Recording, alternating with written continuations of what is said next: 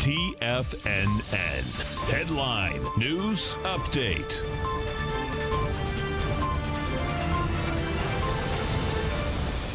Good morning, everybody. I'm Tommy O'Brien, coming to you live from TFNN headquarters in St. Petersburg, Florida, 9 a.m. Eastern Time, Thursday morning. 30 minutes to go until the opening bell, and we got markets trading to the positive on a little bit of trade news. Dow Jones right now up 142 points in the futures, trading 27,572. S&P's positive by 10, trading at 3,085. NASDAQ futures positive by 30 points, trading at 82.37.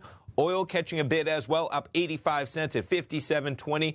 10-year yield up a bit as well. 10-year sitting at 1.879%. You see the spike on the S&Ps. We'll go over the news in a moment. 2 a.m. Eastern Time, you see the S&Ps spike from about 3,076, reaching a high of 3,092. Just by 3 a.m. Eastern Time, off those levels just a bit at 3,086. Jumping over to the VIX, as we start things off, you see the inverse, basically, of the market action. The VIX trading all the way down to a low of, where are we at? 1243 on that VIX, currently sitting 1256. Start things off, and we'll jump over to the story of the day. And there it is. China says it has agreed with the U.S. to cancel existing trade tariffs in phases.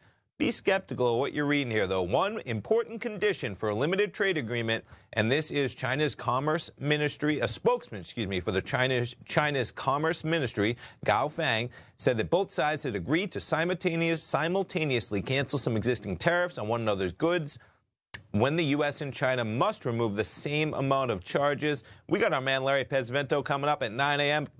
He was just posting in the Tiger's Den, getting ready for his program.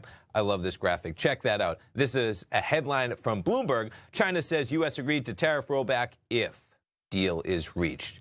Be skeptical, folks. Just a headline out there from China. We'll see if that becomes a reality. Jumping back to the charts, we'll start it off with the Dow 30. There's your acceleration to higher prices, currently sitting 27,574. NASDAQ 100 trading at 82.39, just off the highs as well. We covered the S&P 500 futures trading at 3,086. There's your crude oil market trading higher as well, $57.26. Gold contract pulling back a bit on that news. Gold trading at 14.85, and the euro US dollar trading at 110.67. As we wrap it up, it is still earnings season. Tonight, we get Disney after the bell. Disney looking to trade a bit higher in the pre-market, 132.25 right now, closed yesterday at 131.27. Stay tuned, folks. Larry Pesavento coming up right now. I'll be back at 10 o'clock with Tom. I'll be right back.